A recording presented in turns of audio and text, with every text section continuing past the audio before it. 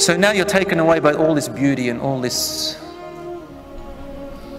and you've forgotten about something which is the most important and the most beautiful gift that the believers are given. Because everything's so beautiful. There's one hadith that says the last man who enters paradise, he sees a light coming down from above and he thinks it's Allah, but it's actually his wife. Really? That's how beautiful you are. And then someone calls out to come to a gathering place. You all gather and you sit in different positions. Some people first class, second class. In fact, in the hadith it says that you look at the people of higher superiority like the way you see stars here because of their good actions. Everybody's sitting there and there's no obstacles in front of you. Suddenly you hear someone and he says to you, "My servants or my worshippers, are you pleased?" And we say, "Oh, our Lord, we are pleased." And then Allah says, "Behold, there will be pleasure from me upon you forever, and I will never ever be displeased with you." Is there anything that is missing that you still want?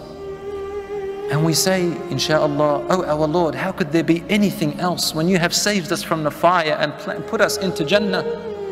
And then Allah subhanahu wa ta'ala says, "There is one more promise that I have yet to fulfill. I have not fulfilled it yet. And now is the time." So you're sitting with your spouses and with all the inhabitants of Jannah in one place. And then Allah subhanahu wa ta'ala releases the veil. And you see Allah. You see Allah. Allah says in the Quran, وجوه يومئذ ناظرة إلى ربها ناظرة. On that day, faces will be bright, looking at their Lord, Allah subhanahu wa ta'ala. And Ibn al-Qayyim says in his beautiful poem, but in English it doesn't sound nice. What he says is, he says, they look at their Lord and suddenly there is no more beautiful thing that they have ever laid their eyes on after what they have laid their eyes on already from the beauty of Jannah than the sight of the Lord subhanahu wa ta'ala. When you see Allah subhanahu wa ta'ala, you forget all the beauty that you have ever seen until this point. Allahu Akbar. And what could describe the beauty of Allah subhanahu wa ta'ala? Nothing. Nothing.